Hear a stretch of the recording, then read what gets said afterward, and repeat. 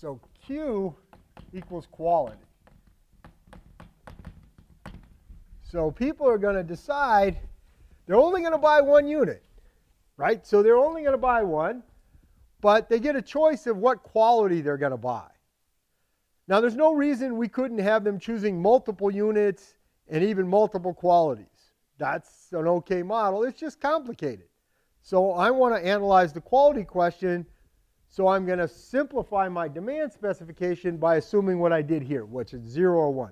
You're only going to buy one. Think about it. The guy's going to go in, he's going to buy a TV set, and he's deciding what quality of TV he wants. You can think for now that quality is just this unidimensional thing like how big the TV is. And he's deciding, am I going to get a 47-inch TV, a 50-inch TV, a 65-inch TV, a 75-inch TV, an 85-inch TV, 100-inch TV, whatever it is. It's the dimension of his TV.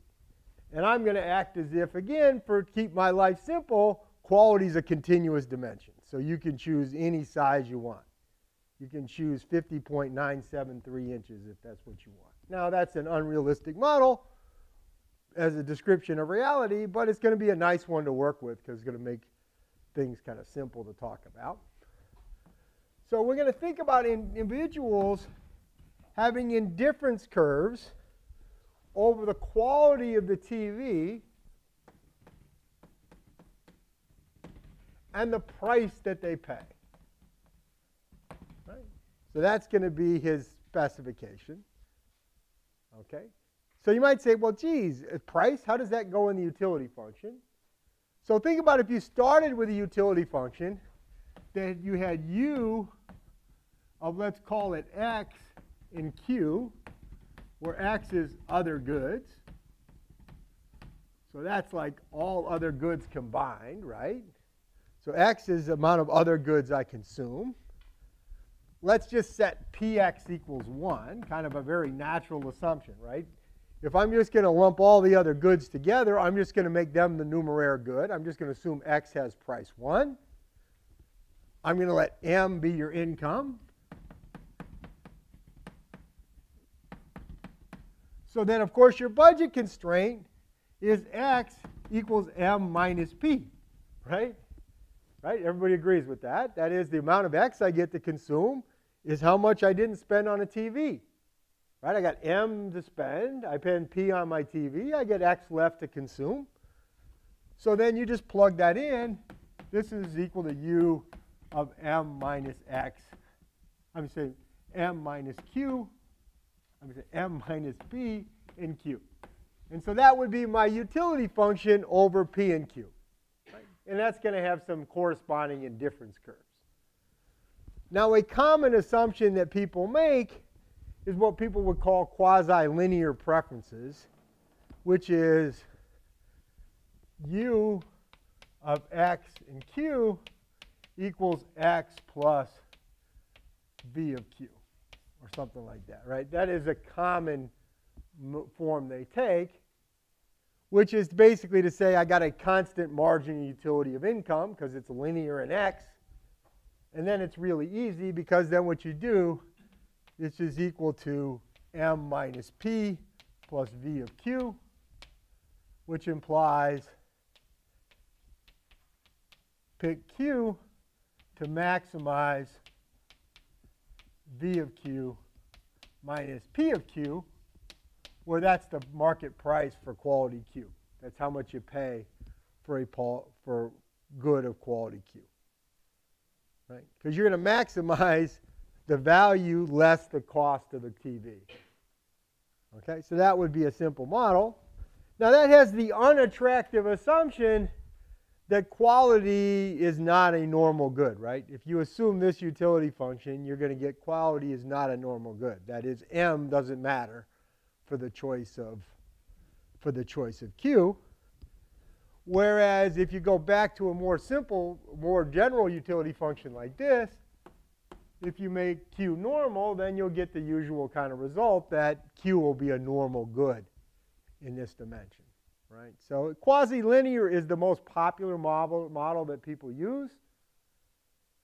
But as a descriptive model of behavior, it's probably not going to work out real well if you're trying to understand differences by income, because we know income is generally a pretty good predictor of quality. Why is income a good predictor of quality?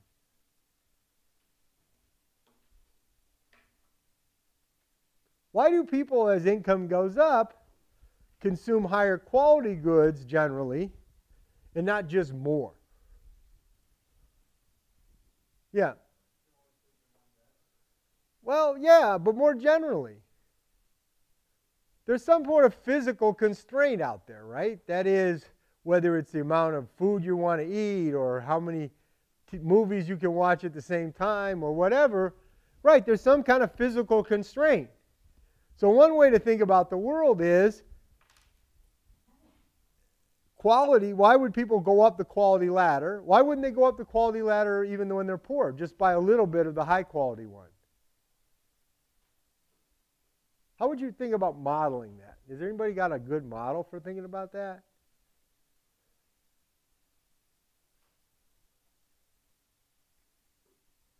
I mean, think about if you had a model that says utility equals U of X, now I assumed you could only buy one unit, which kind of forced you to go on quality. But let's say you did something simpler.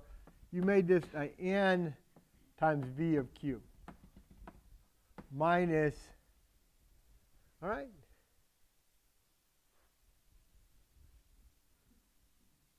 or plus lambda M minus X minus N P of Q. If you did that, what do you think people would do if you had that utility function?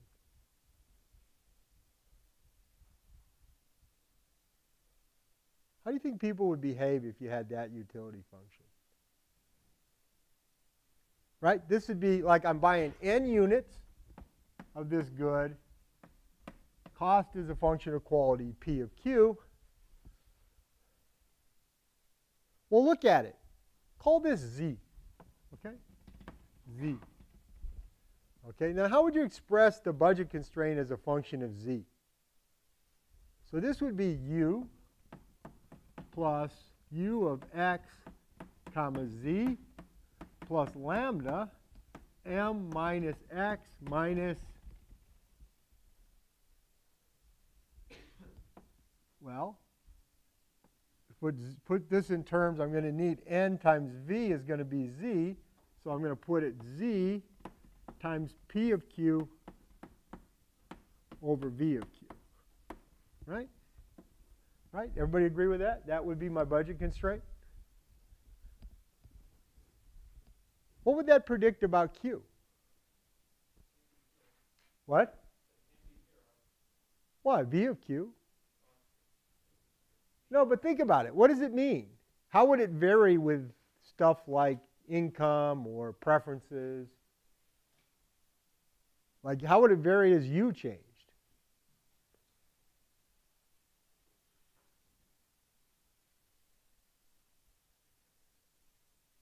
How would it vary as U changed? Or as M changed? What would you have an incentive to do? Wouldn't there just be some Q star that would minimize that ratio? That would be like the efficient quality level, right? That is, there would be a Q star that would be the efficient quality level. Everybody would say, geez, I'm just going to buy this thing in the most efficient units, right? Everybody would be out there saying, you know, there's an optimal size, and then if I want more, I'll just buy more of the optimal size, right? There would be an optimal size or quality of the product, and the rich people would buy just more of that optimal quality, and the poor people would buy less, and the people who really liked the good would buy lots of the optimal quality, and people who didn't like the good would buy very few, right? There would be just this optimal quality. You know, you could think about it as, you know, that's what people are, you know, they would say, well, I'm trying to get something out of it. What gives me the most? What's the most efficient consumption I can engage in. So according to my question from before, you have to get out of that model somehow, right? Now, one view of the world is that, well, there's kind of the cost, there's a limit on n, right? That would be one world. One world is just a limit on n. There's a constraint, like n less than or equal to n upper bar, right? That is, you just have a certain capacity in your stomach. Think about this as like eating, whatever. There's a certain capacity, and once you hit the capacity, more generally, you just need some rising cost. Then you have a nice way to think about it, because what's going to happen as your income goes up? Well, you can't just buy more of the more efficient stuff, so you're going to have to get pushed up the quality ladder. That is, you're going to have to get more satisfaction by actually cutting back and actually buying goods that are more cost per unit of whatever this thing provides, and that would be a simple way to do it. And that's a useful model, I think, for thinking about quality. That people go up the quality ladder because there's some kind of physical constraint. Maybe it's stomach capacity, maybe it's, time in the day, maybe it's, the number of cars you can drive at the same time. It's all that kind of idea, that there's some physical limit that would then force you to buy things that cost more per unit of productivity. And the reason you need that, or something along those lines, is because you have to explain why the poor people don't just buy less of the higher quality good, right? They don't, that is, you need some force. And this isn't the only way you can model it, but I think it's a nice way to think about modeling it. There's some sort of physical constraint.